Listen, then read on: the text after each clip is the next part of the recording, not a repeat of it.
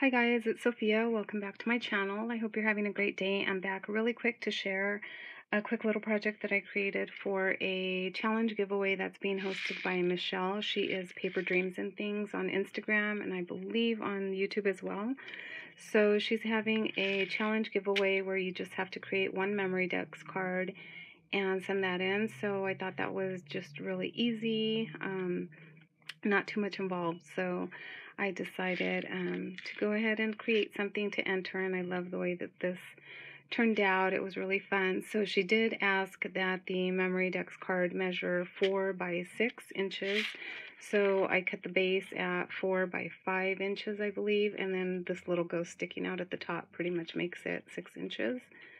And I embossed the back cardstock with the spider web embossing folder.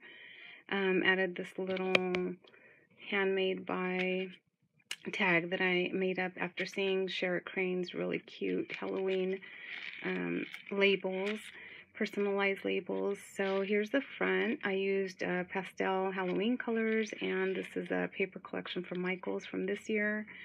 I did some stitching with black thread around the edge. Here's some enamel dots in black, this little mesh trim. And I used a Sizzix Bigs die to cut the ghosts out, and used both of the ghosts. That it cuts out a larger one and a smaller one, so I used them both.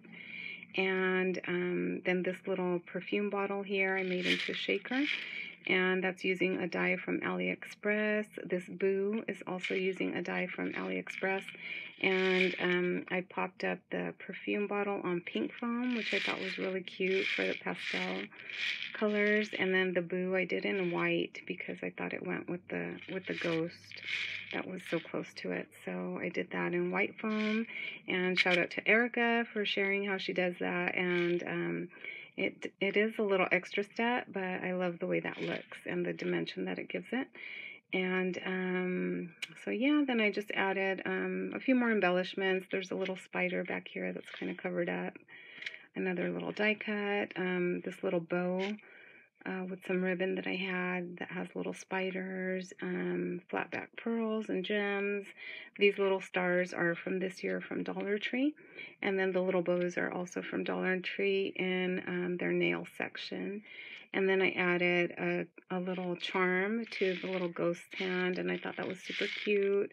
And then I love this little purple glass bead. I felt like it looked like he was holding like a little purple lantern in his hand to light his way, so I thought that was cute. Added this little skull charm and a little bow to the skull, and a little handmade vellum tassel that I made. So there's my Memorydex card. I thought it turned out really cute. I'm loving the pastel colors. And then I'm just going to share the way I decorated a few more little things that I'm sending, just because I think it looks cute all together. So this one I just used some coordinating pastel Halloween colors and some die cuts, and added this to a little vellum bag that has some other little goodies for her. And then I decorated up really quick and simple bag topper for some other little die cuts I'm sending in. And I just added some more black thread stitching on the topper, some twine, this little sticker from one of the dollar stores that says Eek. And this little spider is loose, so she can reuse him. Just held on with this little clip here, clothespin. And then I used my Nuvo drops in black and pink to add a little bit more. So that's it, guys. This is my little entry. So I hope that you enjoyed taking a look. Let me know what you guys think, and I will link all of the information for the challenge giveaway in the description box in case you want to check it out and enter. I believe you have until October 21st is the cutoff, and she made some really fun handmade goodies and other items that she's giving away. So yeah, so hope you check it out, and I'll see you in the next video, guys. Bye.